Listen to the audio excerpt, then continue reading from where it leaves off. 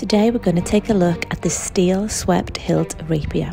This particular swept hilt rapier is handmade by Windlass steel crafts and was quite popular in the late 16th and early 17th centuries. The blade is 1055 high carbon steel with a diamond cross section. The blade is mounted into a swept hilt of steel, or the intertwining bars that protect the bearer's hand, and completed with a grip of polished bone. The rapier is paired with a thick leather scabbard with steel fittings. This was one of Windlass's most popular rapiers for a number of years, later to be retired but now back in production as a Windlass Classics.